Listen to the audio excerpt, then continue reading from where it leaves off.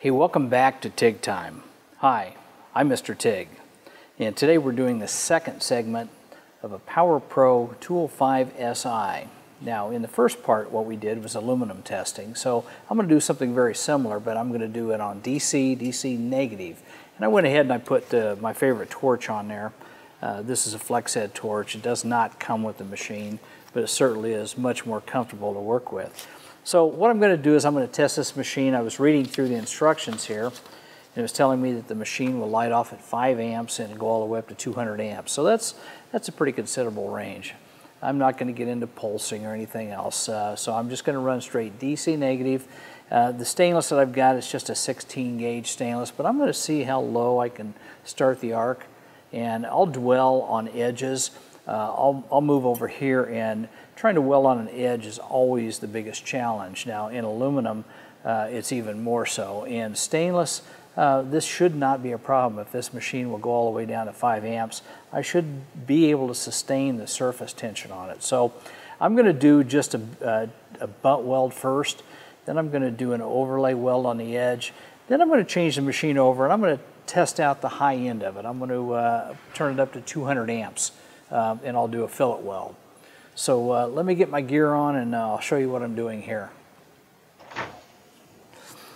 Okay, Aqua Salt has sent me these easy wipes, and you know, I always have isopropyl alcohol or acetone at my workbench, but these are already impregnated with isopropyl alcohol, so I'll wipe this off and get all the oils off.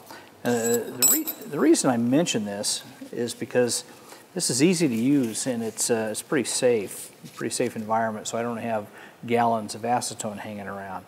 But the Aqua Salt people said, if you want free samples of this, let us know, we'll let you try it. So one of the things that you can do is go to the Weld.com forum and ask for one, and they're pretty cool. Okay, well, I'm just putting two pieces together, just really trying to test out the low end of the machine. Seems to have real good stability at low end. So I'm just doing my little dab technique. Get to the end of the puddle right here, and I'm backing off, and that's really important. So what I did was I came to the end of the puddle and I backed off to see if it really did work at 5 amps, and it does. So I did a bead on plate here, and we'll do a B-roll for you in a minute. Now what I'm going to do is I'm going to go right on the edge and see if it'll sustain the edge.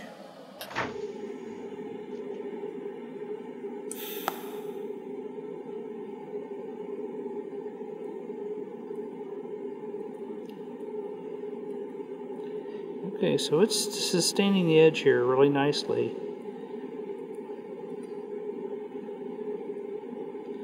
I don't know, I'm probably running around 5 to 7 amps. So it's doing the job. I'm going to back off on amperage. And there it is. Okay, so I'm going to set up on 1/4 inch thick steel right now. I'm going to run the amps up quite a bit. I'll run it up to 200 amps. I may not need the full 200 on steel, but I'll have it set there just in case. I'm going to continue to use this small torch. Again, it's an air-cooled torch. This is 150 amp rated, but I can run 200 amps for periods of time without a problem. So let me get my sample set up here, and I'll be with you in just a minute.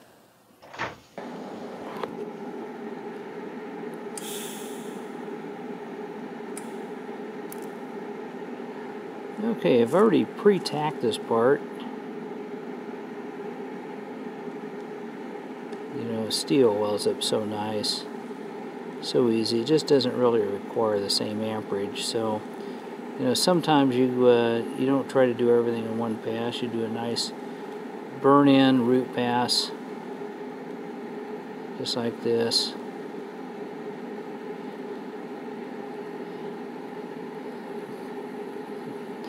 If you need added strength, then you go ahead and you run a second and third pass over it. But you know, the root pass is the strongest of all of them.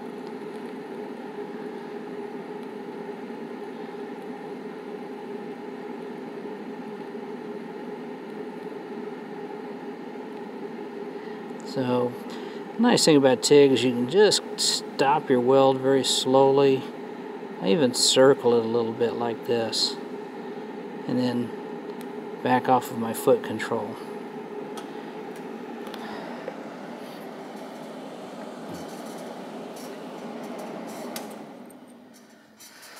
Okay, so in welding steel, I didn't use the full foot pedal. I set the machine at 200 amps. It probably took 150 amps to do a nice root pass. And like I say, if you want to do a root pass, I like to use thinner rod for a root pass, like I'm using 045, and you really burn it in nicely. And then you can come back and you can go 1/16 diameter or 332 if you want to quickly fill it in. You know, there's a lot of applications out there where the root pass absolutely is a necessity with TIG, just so you can burn it in. And then, you know, a lot of people come in and they'll do a fill pass with either the MIG or the stick process. So we'll take a look at this, and this is pretty normal. You know, on DC, I really expected it to be strong, and it is. DC is very stable. This machine lights off at 5 amps. That's very, very good. So 5 amps to 200 amps. Again, I don't get into the pulsing aspect. You may want to put in special ripples, or you get some artistic effect out of it. But other than that, it just welded up very nicely. So thanks for watching TIG Time. I'm Mr. TIG.